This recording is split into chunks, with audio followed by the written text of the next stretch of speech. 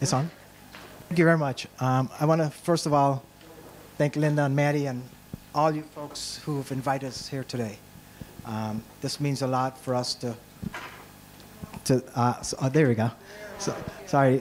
This means a lot to us to get out and tell you what we feel and what we intend to do. First of all, I want to pay tribute to the Ukrainian people. Not very long ago, we were somewhat facing the same issues on January 6th. And it's something we all need to take seriously.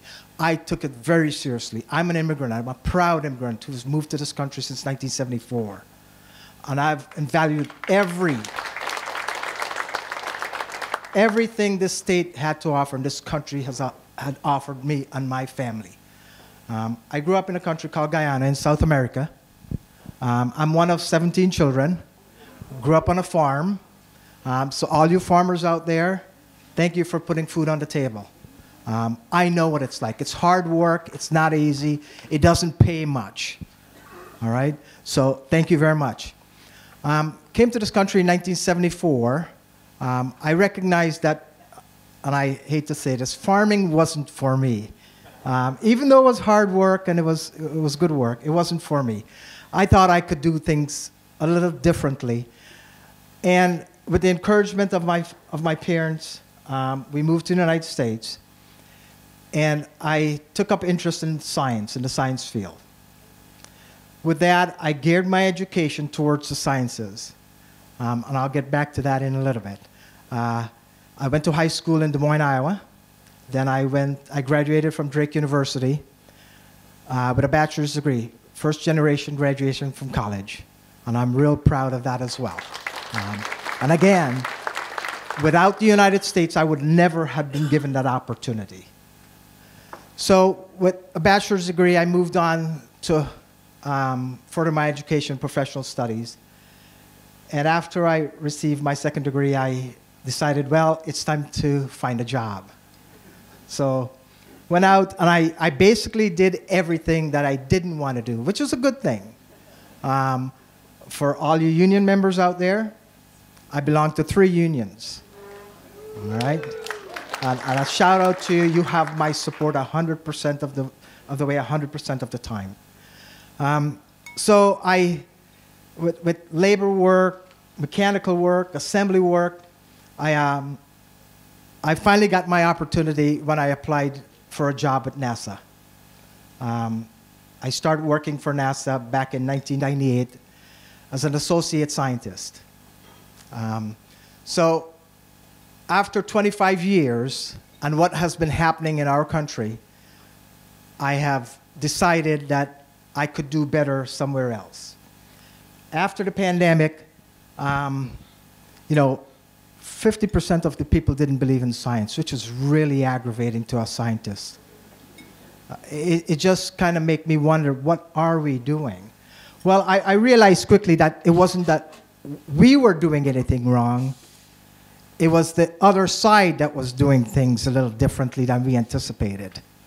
When you call a pandemic a hoax, that's a bunch of baloney. It's not a hoax when almost 1 million people have died in this country.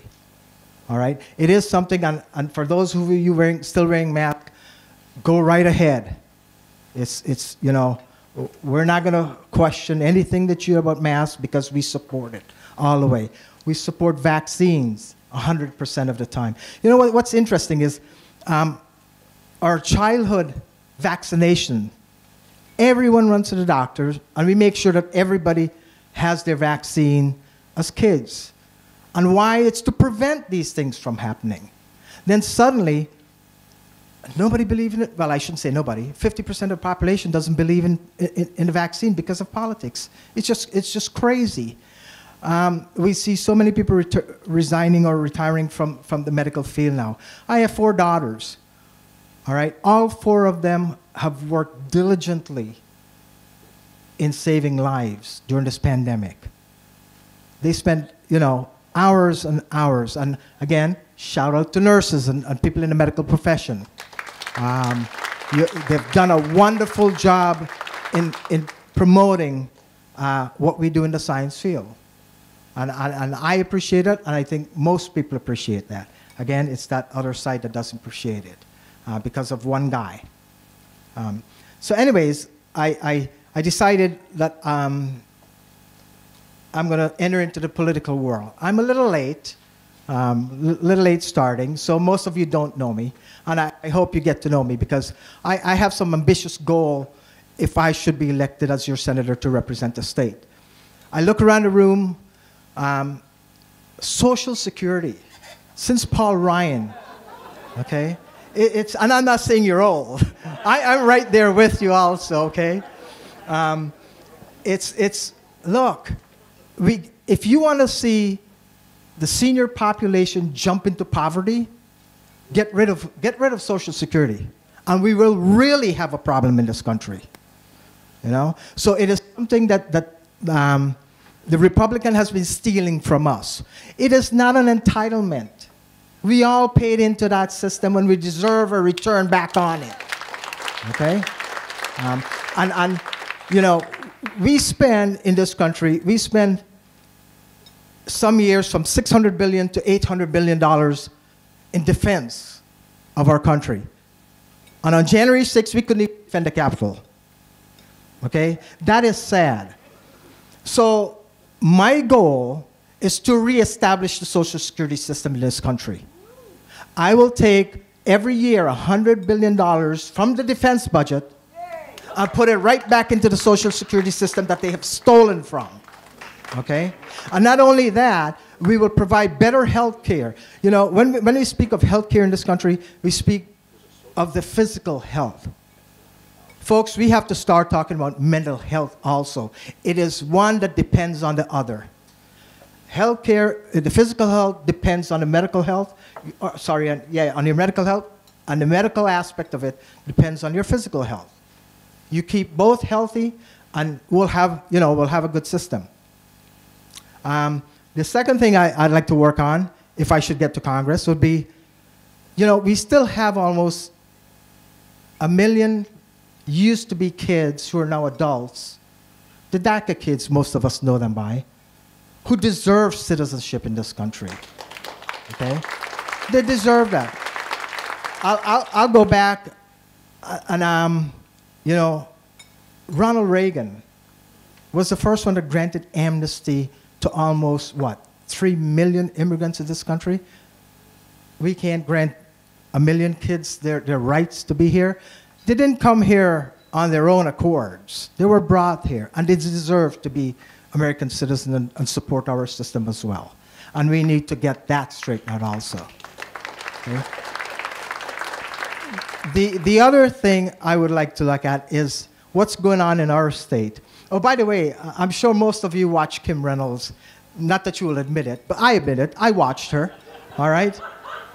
And you know, I'll tell you right now, all right, we are fifth in the nation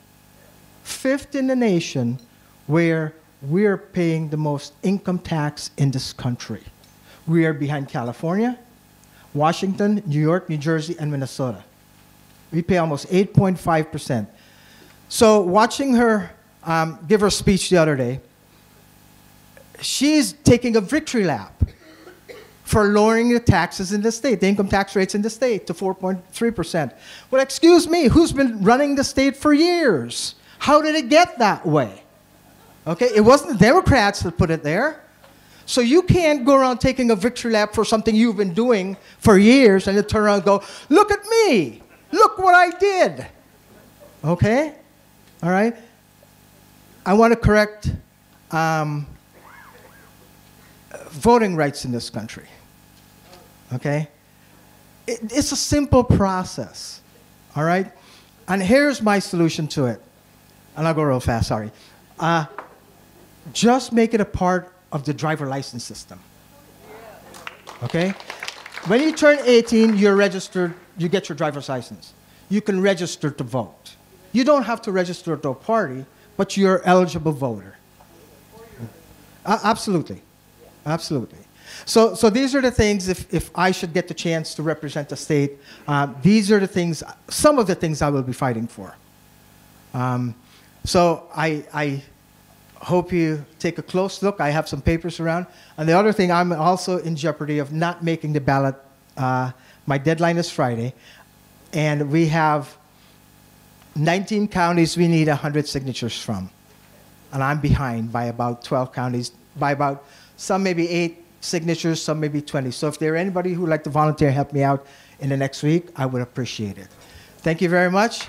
And I hope, wish us all luck.